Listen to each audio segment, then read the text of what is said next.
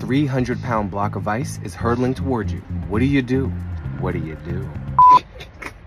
That was my best Keanu. If you live in this small town in Maine, you're probably the one cutting, harvesting, and storing it. Using the same tools from the past 200 years, people from around the world come to harvest ice for a day from the Thompson Pond in South Bristol, Maine. In the early 1800s, Maine's ice industry was more profitable than the lumber industry. But with the introduction of the refrigerator, people didn't need giant blocks of ice to keep their food cool. Now, this small town is one of the only places on the planet that still harvest ice. Blocks are sold to local fishermen and boaters, and it's used in July for the annual ice cream social in the town. But it's less about the ice itself. It's about physically getting the community involved and understanding how people used to live. And it's keeping a local tradition alive.